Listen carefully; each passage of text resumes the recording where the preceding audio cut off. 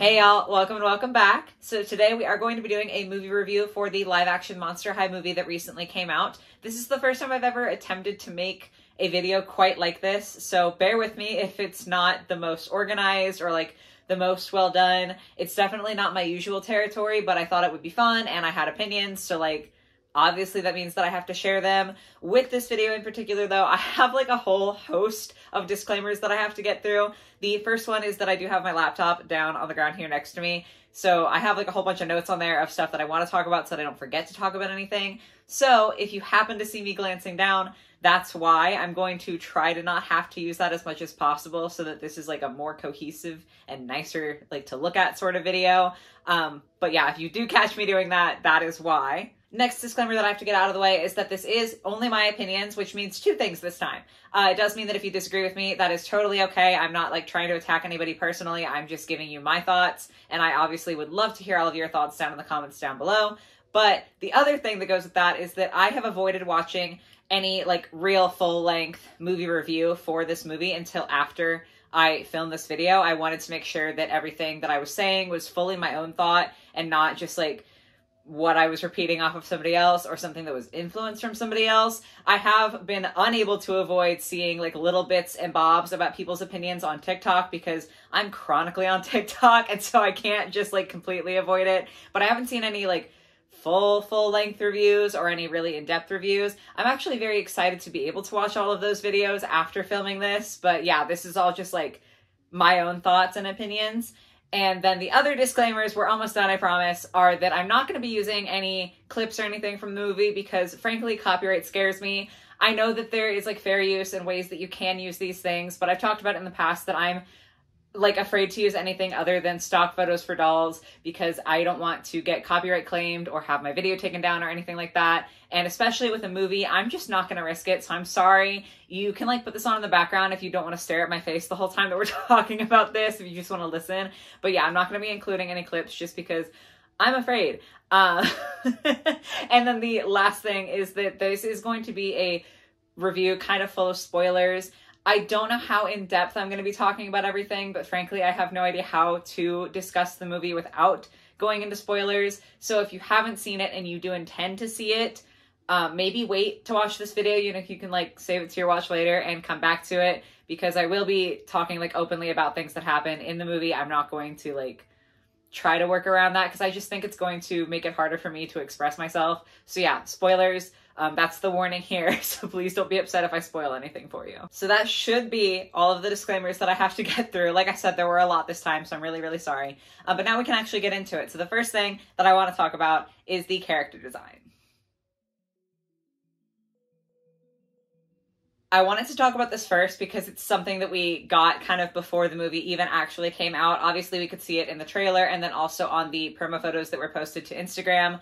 The character design definitely got pretty harsh commentary from a lot of people back when it was first like released on Instagram, but I honestly don't think that it's terrible in every aspect. I'm not going to go in depth on every single character. I'm just gonna kind of like talk about the ones that made me have a feeling, good or bad. First one is Clawdeen. I don't have a problem with the majority of her design. Really just like the ears, I feel like are a little bit too high on top of her head. They're not quite natural looking to me. This movie did have, you can tell by some of the special effects and CGI, not the highest budget ever, so I think that that might be part of it, but that's pretty much my only complaint with Clawdeen. It's just that the ears don't feel quite right. It's not something to the point where it like distracted me from my viewing experience and I couldn't enjoy it, but that was just my first thought upon seeing her on screen for the first time, was that the ears are kind of off. With Deuce, I have a pro and a con. I really loved the way that they did his makeup in this movie. I think the orange that was kind of like done around his eyes really made his green hair and his green eyes pop, and that was really awesome. However, I don't like the fact that he had the green hair specifically. He has hair and then snakes like mixed in, so for like 90% of the movie you just see him with this beanie on with a little bit of green hair poking out, and I don't mind that. Like that, he just looks like a dude, right? But the snakes, I think mixing with the hair, again, I don't know if this is a CGI issue or just a concept issue. I wasn't really a big fan. I think I would have preferred if he just had a full head of snakes and like hid it completely behind the beanie. I don't really know. I just wasn't a huge fan of how that was executed. Cleo, I actually really liked a lot of her designs, specifically hers. I found a lot of pieces that I thought would translate very well into doll clothing. There was one mesh top that I'm specifically thinking of that just like was long sleeve, went all the way down her arms, and was so well blended into her skin tone that it just looked like she was glittering, and I loved it. I would love to see that on a doll. I thought it was so pretty, but Cleo's were some of like my underrated favorites, I think. And then lastly was Frankie. I know especially the promo photo image for Frankie, people were not happy with the costume design for them, and I didn't think it was that bad. I think that probably the promo photo was my least favorite outfit that they wore in the movie, but overall, I honestly liked a lot of their clothes and a lot of their outfits and pieces. So I don't know if that means that the design isn't as bad as people were making it out to be, or if it just means that I have horrendous taste. But there is that. I will say that I think the background characters were pretty bad. And I'm talking like extras in the background that are not like official Monster High characters. They're just kind of filler characters to make the school look more crowded. It really just felt like Party City or like a party supply store kind of threw up on these characters in a lot of cases. A lot of clashing colors, no real like design elements. I don't know. It was very bizarre to me, and that was definitely my least favorite part of the character design aspect, is I just think that the extras did not look good pretty much ever. So that's my biggest complaint there. In general, though, I do want to put forward a theory to you guys.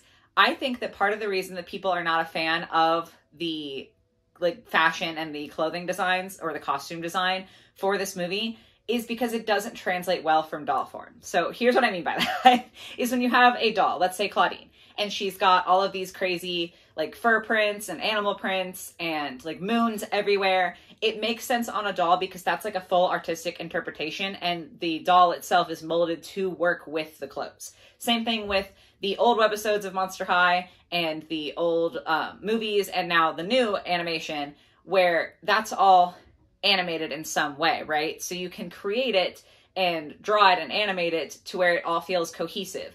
Whereas when you're trying to dress a person to look like Clawdeen, you can't change the person past a certain extent, right? Especially with the budget that they're working for. Like, you have this human being who looks like they look, and you can dress them up in Clawdeen's clothes, but you can't completely redesign how that person looks to make a cohesive image. So I think that it's kind of a problem of translating from one media type to another media type, where it might look better when you can literally design from head to toe the whole thing, a cartoon or a doll of this character, versus when you're trying to dress a human up to look like this character. I also don't think that it helps that the prints scale up, obviously, to go from doll form to human form, and things tend to look a little bit cuter when they're in miniature. So I think that's also a problem. But yeah, I think it's just like a different media type kind of being an issue there. I kind of liken it to when the live action Lion King came out. Obviously the CGI in that was leagues ahead of the CGI in Monster High. It looked phenomenal from that standpoint, in the sense that it looked very realistic, but because it looked so realistic, you lost a lot of the expression and therefore a lot of the heart that the original Lion King had, because the cartoon, you can draw the faces in a slightly less realistic way to get more expression that comes across.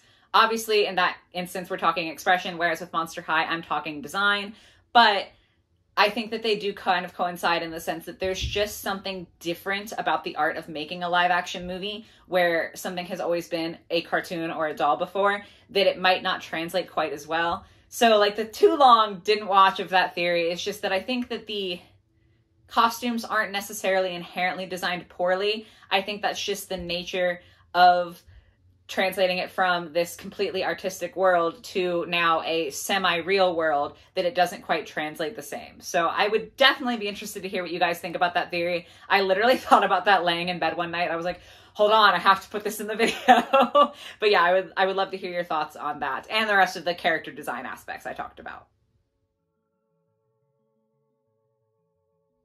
Okay, we are finally getting into what is arguably supposed to be the main point of a movie, which is the plot. Funnily enough, this is probably what I have the least to say about. I think it is a basic plot. You know, if you go into this thinking that it's going to be some cinematic masterpiece, it's probably not. It's just kind of the classic story of teenage girl enters her new life phase and a new environment and has this problem, but meets friends and meets a cute guy and has a hiccup on the road to her happy ending, but gets a happy ending anyway, right? And there's a reason that that story has been told over and over and over and will continue to be told over and over and over. And it's because it's a good baseline plot for something that especially younger people can relate to. It resonates with people, so it's not bad at all. I don't want to criticize the movie for having a more basic plot, because I don't think that basic has to mean bad, but also, in all fairness, it's not super intense, it's not super crazy, it's not particularly unpredictable or anything like that. It's just kind of an average plot. My big takeaway is that I think, in general, a lot of aspects of the movie would have benefited from having a lot more screen time. A lot of the characters don't really have a ton of time on screen, especially like Laguna is in for a couple scenes and I think has like one line in the entire movie. So she's not really fleshed out, you know, and a lot of characters aren't given the opportunity to really have a plot within like their own arc. So I think if it had a lot more runtime, that could have been fleshed out more and would have been more interesting to watch. I also think like some concept like the school is alive in this canon of Monster High. And I think that's so fascinating, but they don't really do a ton with it. And I think that if given the opportunity to give that more attention, that would have been awesome. But like, I do understand that you can only make a movie so long before it becomes unbearable. And this was not going to be like an MCU type movie where it's just like hours and hours of sitting there, right? So I understand why it's not, but I do think that that definitely prohibited the plot from being like better than just basic, if that makes sense. The only thing that I have like a personal weigh in on is the Clawdeen and Deuce thing in this movie. And now that I'm saying that, I realized I did forget one spoiler or one disclaimer at the beginning of this video. This is my first piece of Monster High media I've ever consumed. So I'm not really looking at this from like a super nostalgic lens necessarily. Obviously, I liked the old Monster High dolls, but I never watched the movies or webisodes, so I don't have any frame of reference for how these characters acted in the original rendition of Monster High. I know the personalities changed in some instances and some people are very unhappy about that. And I do get it that like if you have this character that you've come to know and love, you might feel uncomfortable with them being represented in a different way in terms of their personality.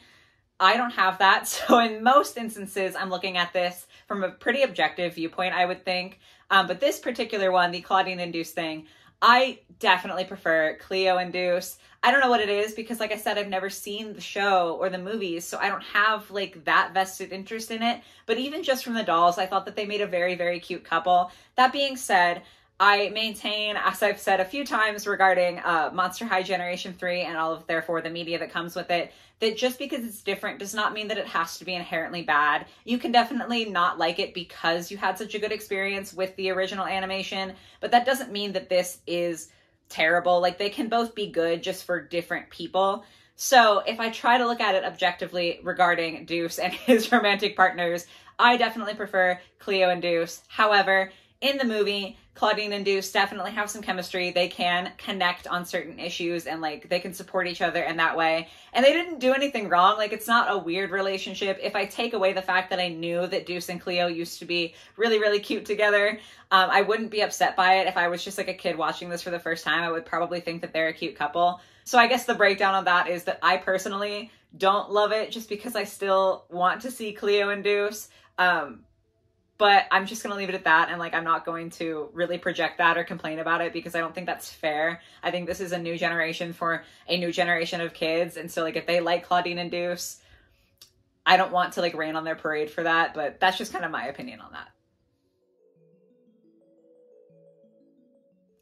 Okay, now we can get to some of like my actual favorite parts of the movie. And this is probably the thing that I think stood out the most to me was how well I feel like the three main characters represent really common struggles for kids. So starting with Draculaura, she is in this situation where her father has a lot of pressure that he's putting on her to get good grades and just be the best. And then not only that, but also all of her other family on Dracula's side is undead. So they're also all there putting on this pressure for her.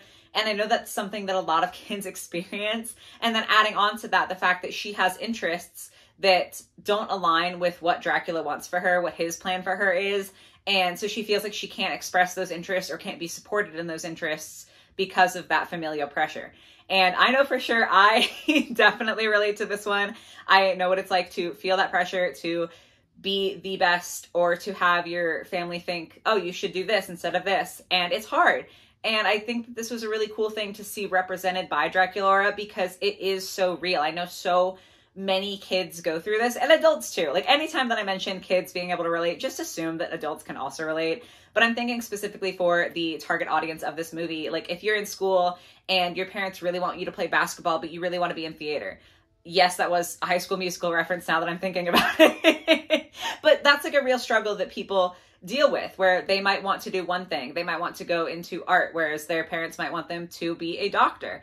And those are two conflicting things. And there's this big internal struggle of wanting to keep your family happy and wanting to have your parents be proud of you and wanting to do what really makes you happy. And so I think that it was awesome to see Draculaura represent that, because it is so relatable. Obviously, having a vampire family where all of your ancestors are there judging you isn't perfectly translated into real life, but I think it's a good blueprint for kids to be able to see their struggles within her and therefore relate. And of course, at the end of the movie, she's got like a happy ending, and they all do. So to kind of give them that hope, I think is really, really nice.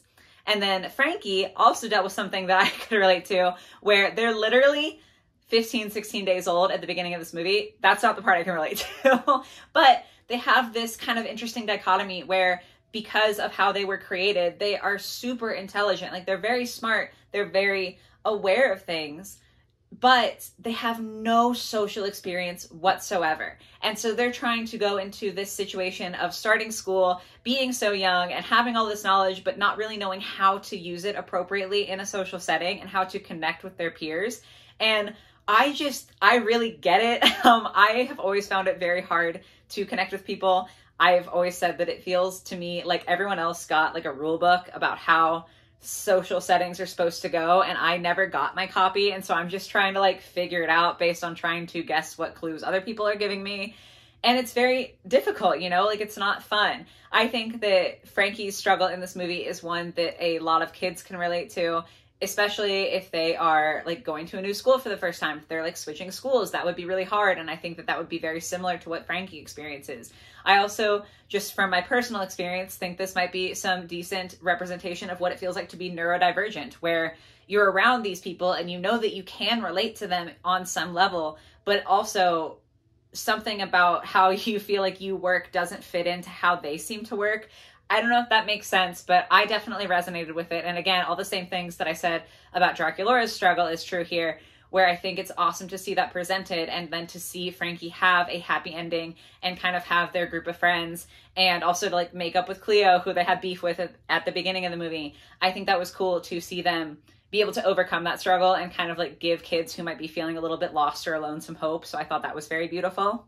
And then for Clawdeen, her struggle is kind of finding where you belong. This isn't something that I related to quite as much as I related to the other two characters, but I still think it's a very, very important message. I think the overall topic of trying to find a place where you belong could be related to by a lot of people, but I especially think that Clawdeen's situation specifically, where she doesn't quite fit in the human world because of her monster half, but she can't be open about her human half in the monster world. She's like got these two halves of her that are a bit of a dichotomy socially in the Monster High canon for this movie. And she's trying to figure out how to make that all work, where it's all her, but she doesn't know how to be herself and where she's allowed to be herself.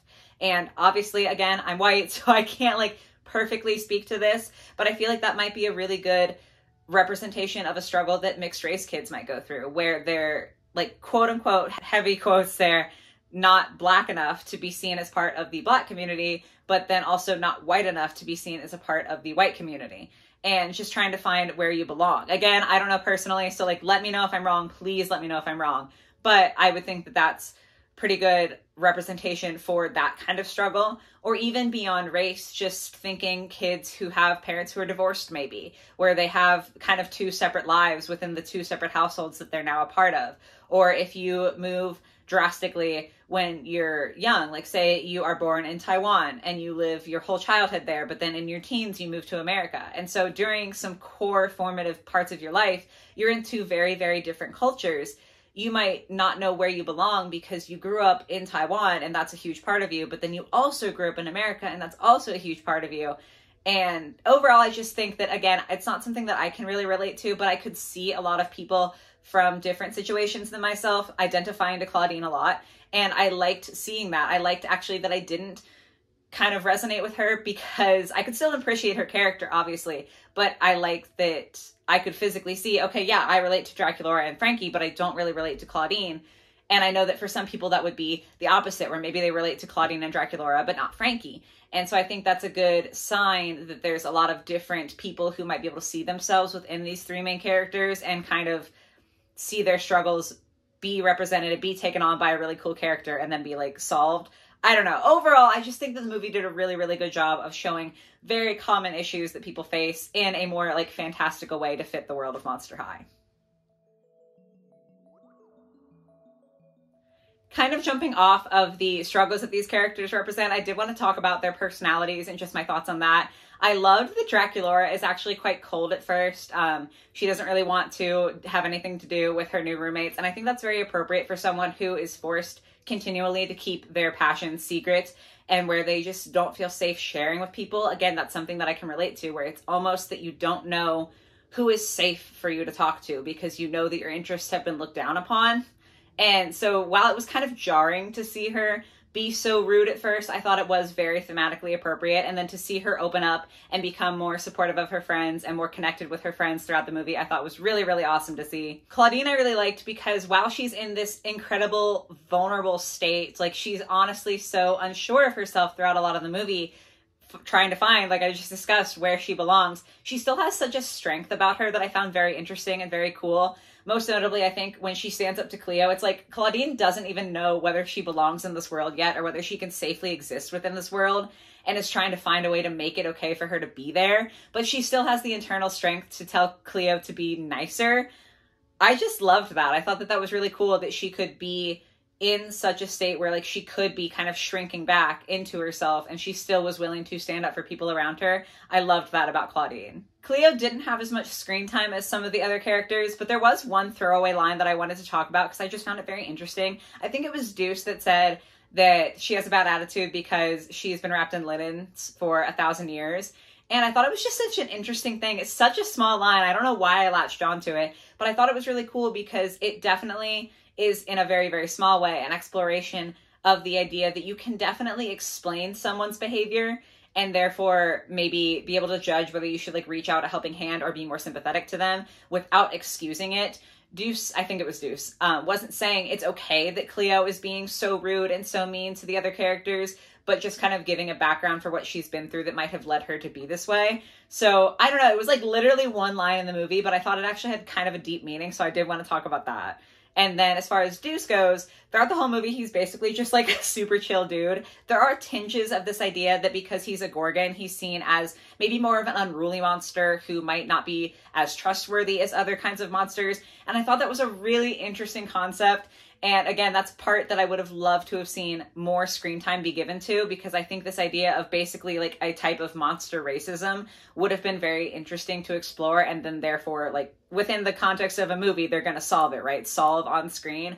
I think that would have been really cool. But most of the time in the movie, he's just like a chill, likable guy. I don't have a ton to say about him.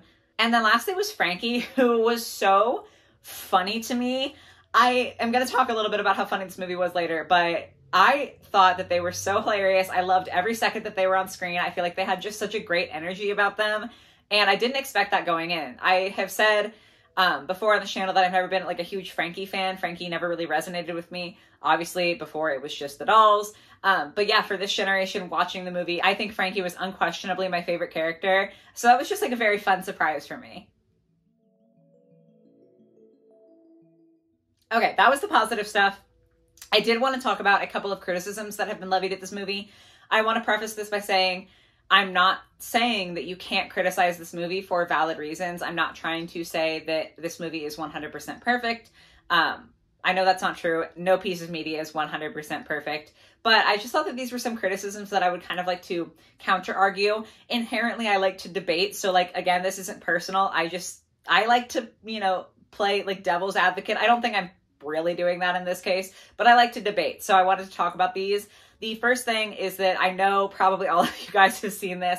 A lot of people are taking issue with the way that Frankie introduces themselves, where they go, Frankie, I'm non-binary, my pronouns are they, them, saying that it's quite forward and like, quote unquote, no one would ever say that. First of all, I want to say from personal experience, I feel so unbelievably safe when people do that. When people introduce themselves to me with their pronouns, I immediately feel more comfortable sharing my own, and I don't feel like I'm going to be judged for sharing my own. And so when I talk to someone for the first time and that's how they introduce themselves, it creates this little bubble of safe space where I feel less anxious meeting them, especially as someone with social anxiety. It just makes me feel so much better. So even though it might not be like quote unquote normal in all settings, I wish that it was, because it feels awesome to just like have that initial positive interaction with somebody. But then regarding it being normal, I have seen a few people on TikTok say that actually, especially in school settings, especially in college settings, at least here in the US, that is normal. Like that's how your professors will ask you to introduce yourself to the class. So given that Frankie is literally at Monster High, a school, I think it's very appropriate. Even within the context of the movie, Clawdeen isn't surprised by this. She doesn't act like it's weird when Frankie introduces themselves this way.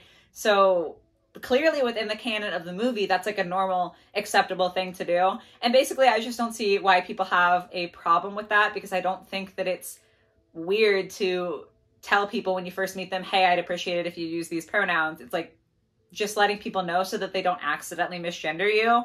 And it just seems like a little bit of courtesy. I don't know. Like I know it's not normal everywhere because I don't experience it everywhere, but I do like when I experience it, and I don't think it's a bad thing to experience it. So for Frankie to kind of set that example for younger people watching this movie, I don't think is a problem at all. And then the other thing with Frankie that I've seen people criticize is that their kind of set of knowledge doesn't make sense. Specifically, I've seen people say that it doesn't make sense for Frankie to know that they are non-binary but not know what a high five is. First of all, I'd like to point out that it seems a lot of the criticisms about Frankie center around them being non-binary, which I do not think is a coincidence. But also, the movie literally explains this in one of my favorite parts, because I just thought it was so funny. When Frankie and Clawdeen first meet, Frankie rattles off a long list of werewolf facts about like the word werewolf and everything. And when they're done, Clawdeen goes, I didn't know any of that. And Frankie goes, I didn't know I knew any of that. Because they literally have just different parts of different people's brains compiled together into one brain for them. So they, in the canon of the movie, don't even know what knowledge they possess until suddenly it like clicks into their head and they have it. So like it makes perfect sense that Frankie would have kind of imbalanced understanding where they might know some things and not know others.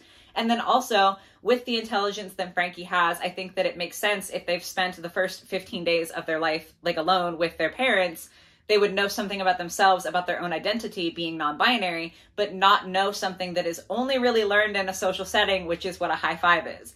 Basically, I think that this issue that people have is more of a problem with Frankie being non-binary that is very thinly veiled as that problem. I don't think it's actually an issue of them thinking that they have uneven knowledge. I think it's just they don't like that they're non-binary. But that's just my opinion. Don't come for me on that. But I don't think that that's like a valid criticism. And then this last thing is much lower stakes. But I have seen people complain about the clip in the trailer of Laguna's only line that like actually made it into the movie, where her and Cleo are reunited after the summer, and she finds out that Cleo and Deuce have broken up. So she offers to eat Deuce and then bares her huge fangs at him.